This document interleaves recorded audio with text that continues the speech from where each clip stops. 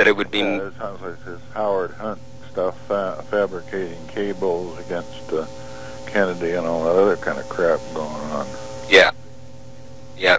And if Taylor didn't do that himself, and I find it doubtful that Taylor would do that. If he did do it himself, I find that real suspect of Taylor.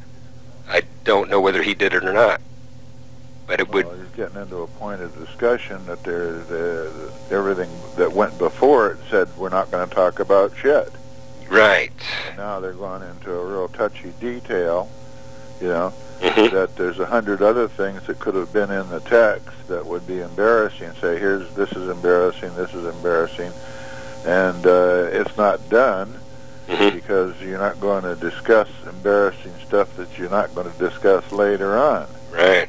It just wouldn't even cover it broadly. It would just say it was that Eisenhower, the proper way is Eisenhower agreed that he's not going to come out with details to defend his end of the game or raise conflicts between what the original plans were and what the original operation was compared to what the final outcome was. It's same bullshit with the IG report. Yep. That unless you're in the know, you don't know why they kept that IG report down for 37 years, and it's not 90% of the content, you know, is fairly public knowledge. There were some very sensitive things in there in the one that was released, but there's more than one IG report, and one of the guys that authored it went into federal court in D.C. to say, I authored the son of a bitch, I want it released, and that is not his report. That was Lyman Kirkpatrick's report. You know, there's more than one Inspector General's report. See, the big thing is that nobody in 1960 contemplated doing a goddamn thing in Cuba until there was an uprising underway. And when I came out and I was debriefed starting around November of '60, you know, of course, they told me, you know, all the stuff that even now after the Records Review Board they refused to declassify. They told me back in the '70s, well, if you want to look at your files and your debriefings, you can come on up to Langley and we'll get you an escort and you can go look at the stuff. You know? But the stuff that I told them, especially about the aircraft and the situations, there were people that were bombing the sugarcane fields, throwing, you know, and dropping incendiary devices and burning the cane fields, and a number of other things were going on, trying to bomb the sugar mills and what have you. And these people were aware of basically what Castro's defenses were and the fact that most of the aircraft had been dispersed around the cane fields to protect them. Okay? So they weren't, the only thing that was sitting and not moving were 17 P-47 Thunderbolts that nobody would fly. I had one of them out at San Julian that I flew and later wrecked it up a little bit. And another one that was being flown, and only flown by the Nicaraguan pilots because the Cubans were afraid to fly the damn thing. So we had the British Seafuries and we had the T-33s and 2 P-51 Mustangs. Now everybody I talked to, I told them where the 2 Mustangs were.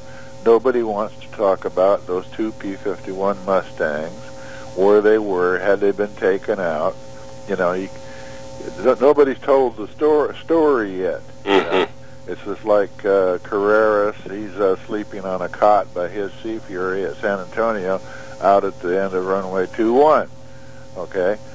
Well, that's about 200 yards from a 3-strand barbed wire fence that a cow could walk through on the highway that leads into San Antonio de los Baños, the small town.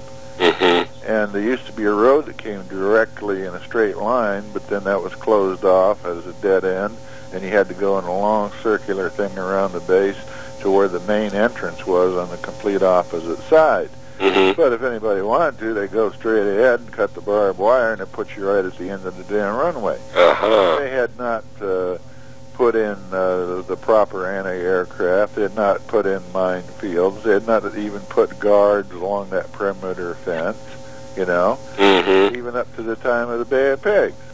You know, anybody could have walked in there, knocked Carreras in the head, and stole the goddamn airplane. You know, I mean, it's silly shit that was going on. Yep. That, I even hesitated to, in talking to Eddie Ferrer or any of the other guys that were pilots on the Puma operation, on the B-26 operations.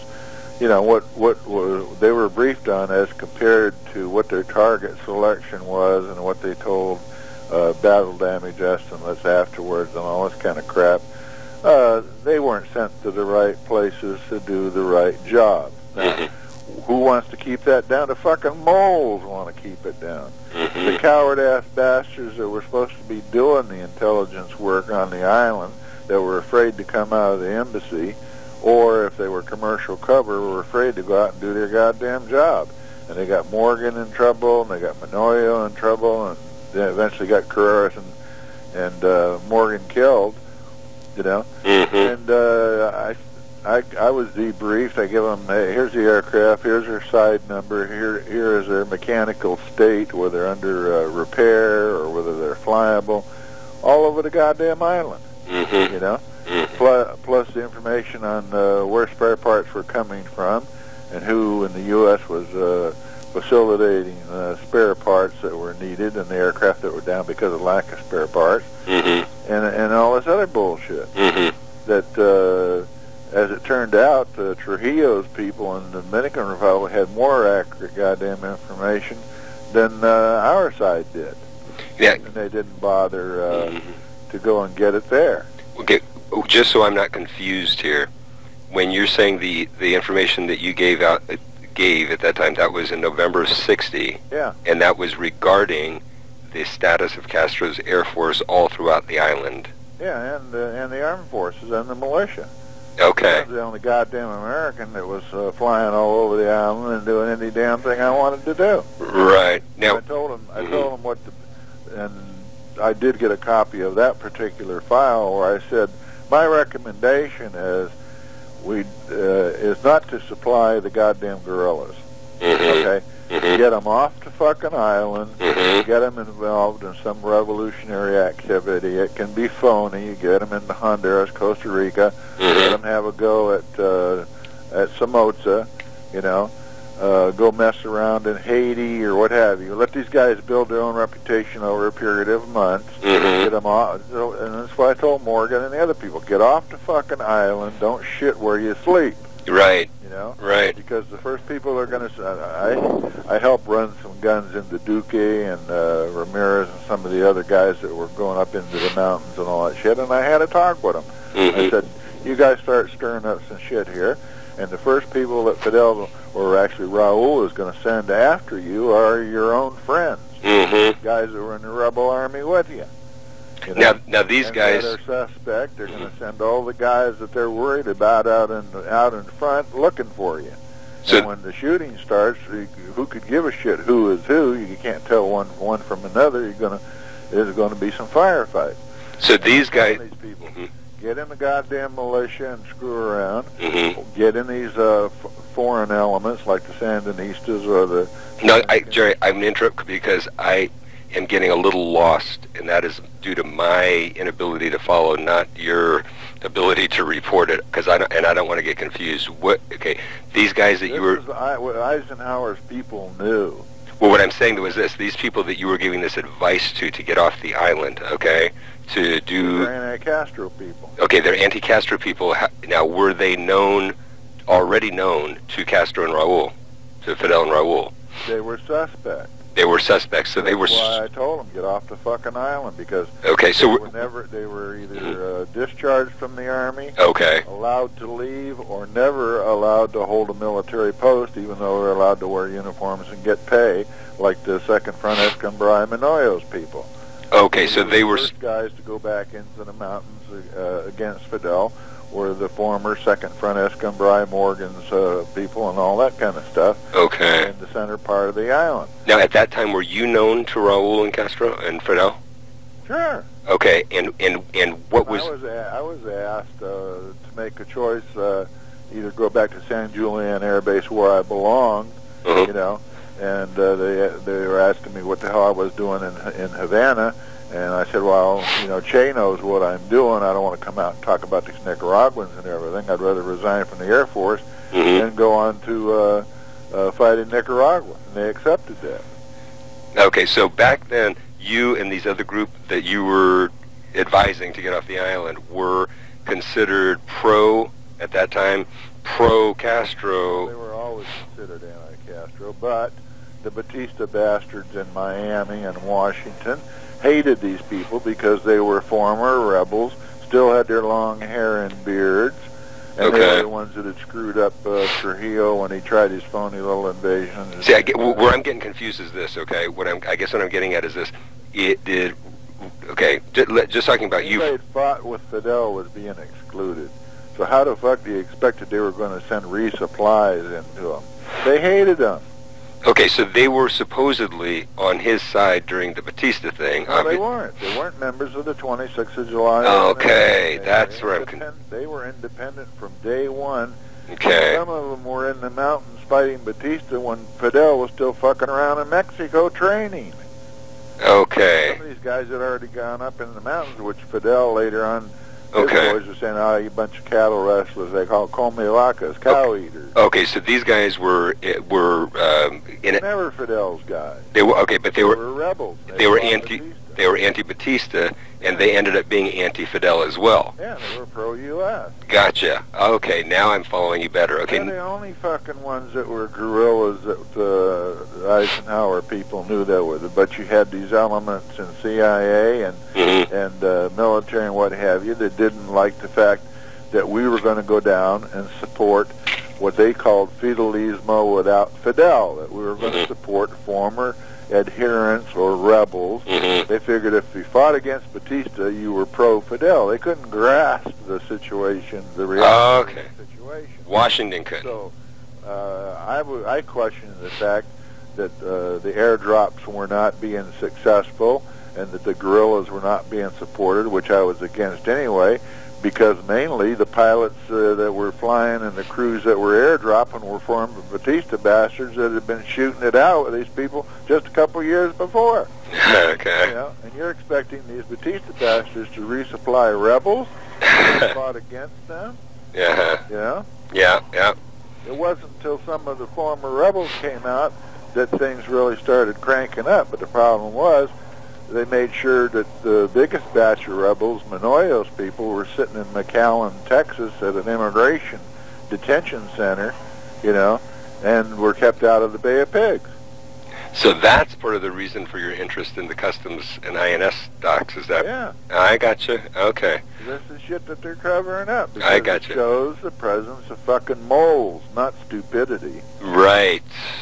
So it wasn't so much a fiasco as an operation that was designed to fail. Yeah. It was prevented. When people say, let's get rid of these people, who's saying, was Bobby Kennedy or Jack Kennedy saying, let's get rid of these Cubans? Fuck no. You know, they were committed from day one. But they were being told a completely different goddamn story of what the reality of the situation was. And it's frustrating for me because my intelligence contacts and mostly Republican-type people, you know, that weren't too happy that the election had been lost to Kennedy, you know, and they were really dreading. Some of them were kind of sitting back saying, Kennedy's going to fuck up and we'll impeach his ass. You know? I mean, you can't... What? You really can't get serious with these assholes with that kind of crap going on. Yeah. I said, I'll go back in. I'm not going to go back in place. Okay? I said, if I got to go back in, I've got to go to Honduras and inside Nicaragua work with the Sandinistas for at least 2 months before I go back to Cuba. And they didn't want to go for that shit. Because it might have worked. Yeah. Yeah. Because it might have their worked. excuse is, well, we're relying on Somoza to support us for operations inside Cuba. And I'm thinking, well, the fuck, these guys are crazier than shit. Somoza ain't going to support former fucking rebels when half of them were crossing his own border, supporting the Sandinistas. He had enough trouble keeping himself alive. Yeah. I mean, the guy's got his hand out for money, and he's surrounded by assholes that are sellouts. Mm-hmm. Now, what did Fidel and Raul think of you? Did they think that you were anti-Batista and pro-Fidel, or what did they think? You know what I'm saying? I mean, the only thing they thought most of the time was, don't embarrass me by inviting me to jump out of a fucking airplane, big man. The main thing on their mind, and Che was the first one to admit it, we're nervous around you because you're going to someday you're going to come out and say, hey, let's go up and make a parachute jump. Well, ain't about to jump out of a fucking airplane. So they trusted you? Yeah.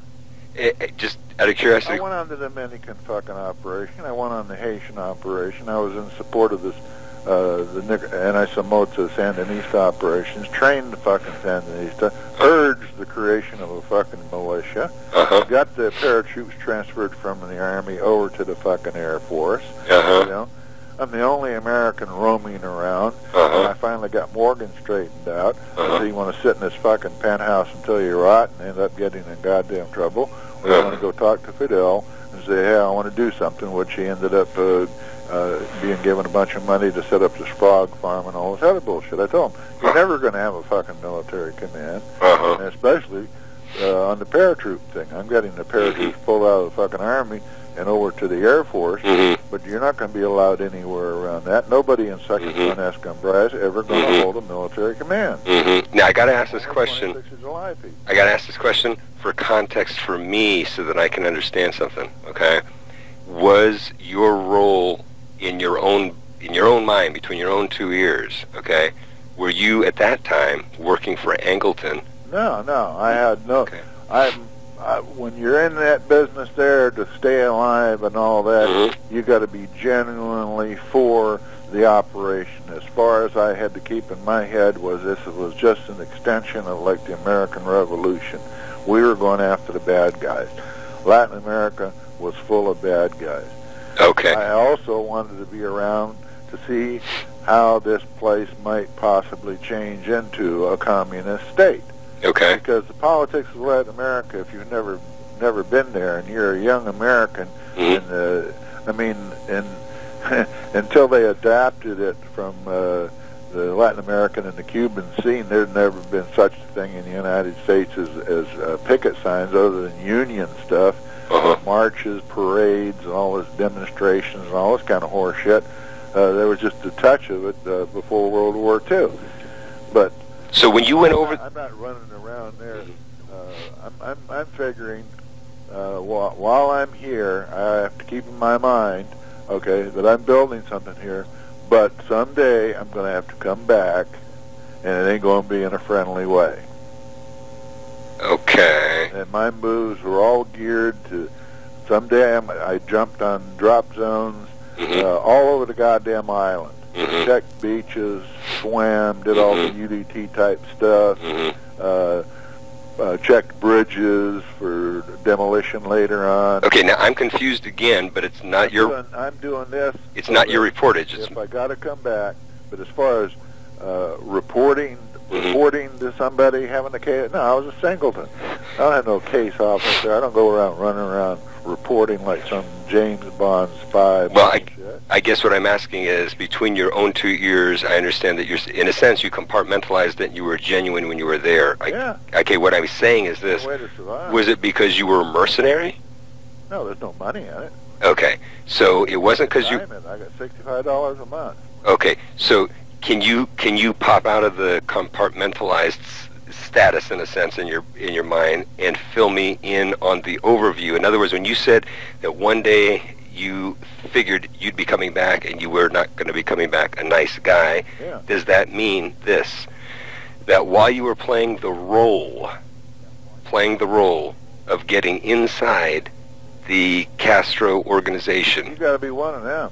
Okay, but that was a role you were... It was like passing a lie detector test or something. Yeah.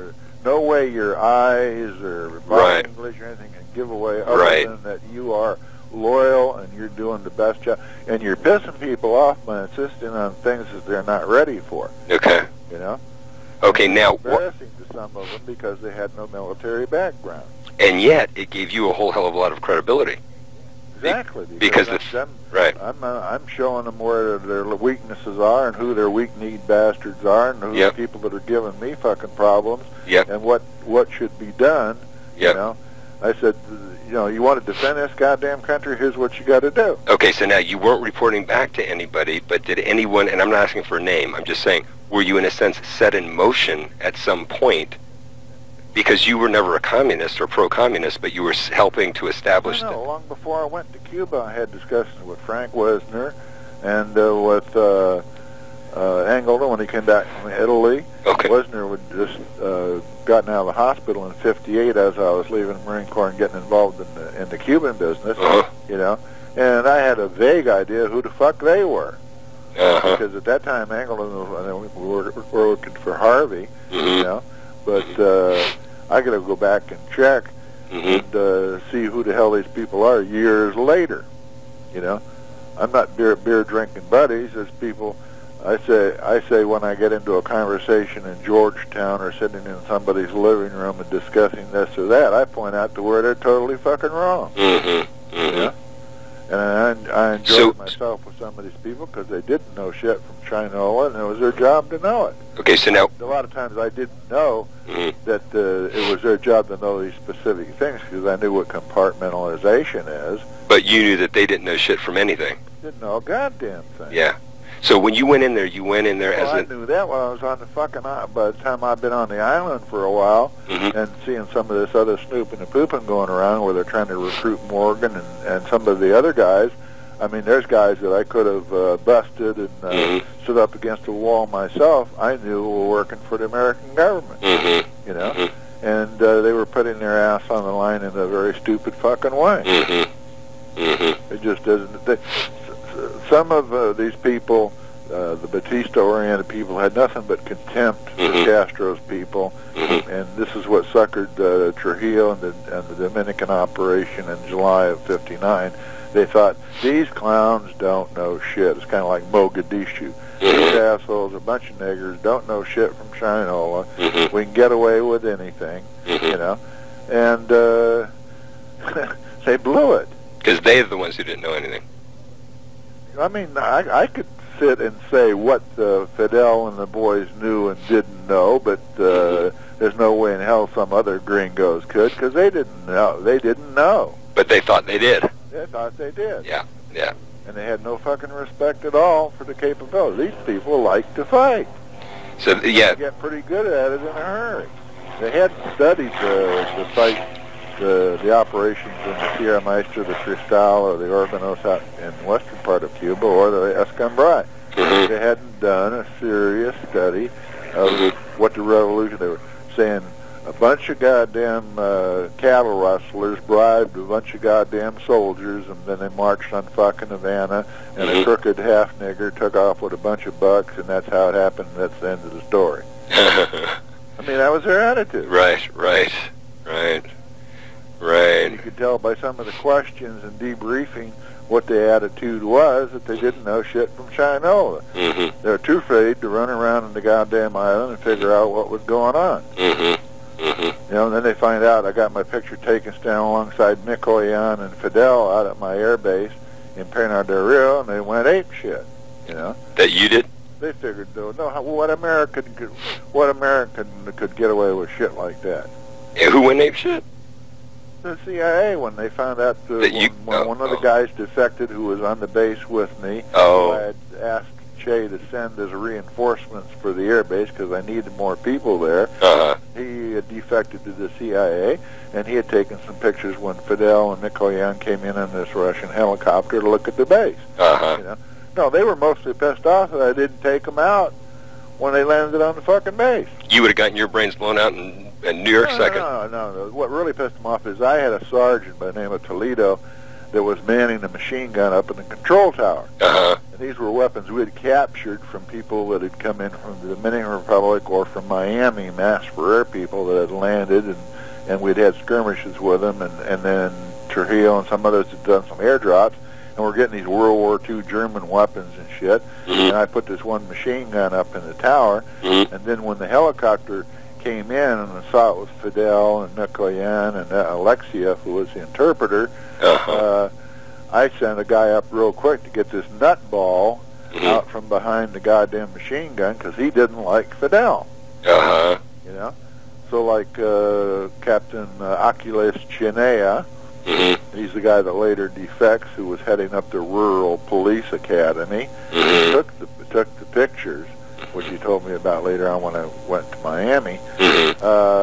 He's the one that told how a nutball could have taken everybody out with a MG-34 World War II German machine gun up in the control tower, and that had been the end of the ball game right there.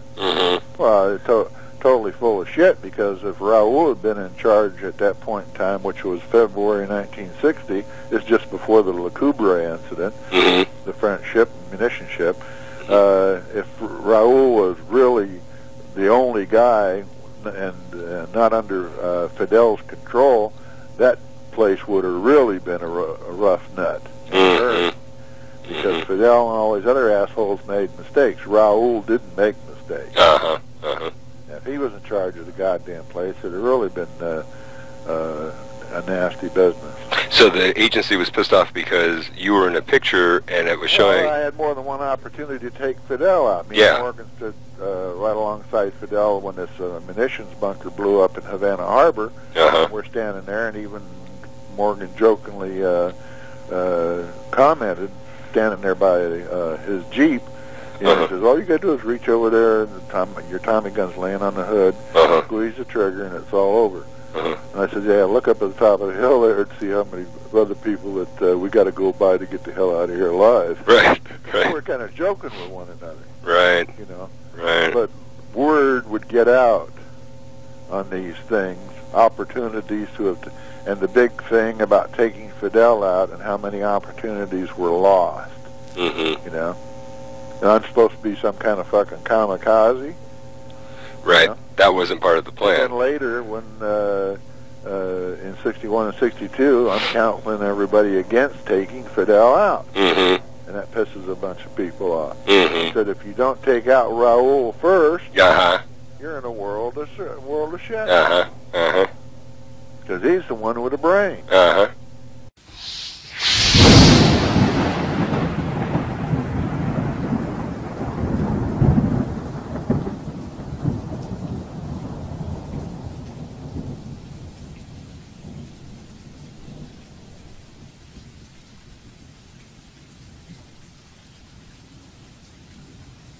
And the one that was released, but there's more than one IG report, and one of the guys that authored it went into federal court in D.C. to say, I authored the son of a bitch, I want it released, and that is not his report. That was Lyman Kirkpatrick's report. You know, and there's more than one Inspector General's report. See, the big thing is that nobody in 1960 contemplated doing a goddamn thing in Cuba until there was an uprising underway. And when I came out and I was debriefed starting around November of 60, you know, of course, they told me, you know, all the stuff that even now after the Records Review Board they refused to declassify. They told me back in the 70s, well, if you want to look at your files and your debriefings, you can come on up to Langley and we'll get you an escort and you can go look at the stuff. You know? But the stuff that I told them, especially about the aircraft and the situations, there were people that were bombing the sugarcane fields, throwing, you know, and dropping incendiary devices.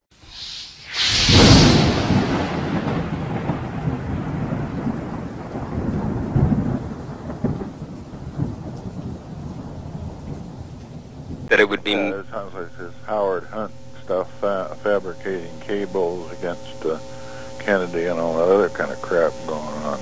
Yeah. That's what, and if Taylor didn't do that himself, and I find it doubtful that Taylor would do that. If he did do it himself, I find that real suspect of Taylor. I don't know whether he did it or not. but it would. As Eisenhower agreed that he's not going to come out with details to defend his end of the game or raise conflicts between what the original plans were and what the original operation was compared to what the final outcome was. And it's the same bullshit with the IG report. Yep. That unless you're in the know, you don't know why they kept that IG report down for 37 years, and it's not 90% of the content, is fairly public knowledge. There were some very sensitive things in there. It's getting into a point of discussion that everything that went before it said we're not going to talk about shit. Right. And now they're going into a real touchy detail, that there's 100 other things that could have been in the text that would be embarrassing. Say, this is embarrassing, this is embarrassing, and it's not done. Because you're not going to discuss embarrassing stuff that you're not going to discuss later on. Right. It just wouldn't even cover it broadly. It would just say it was that Eisenhower, the proper way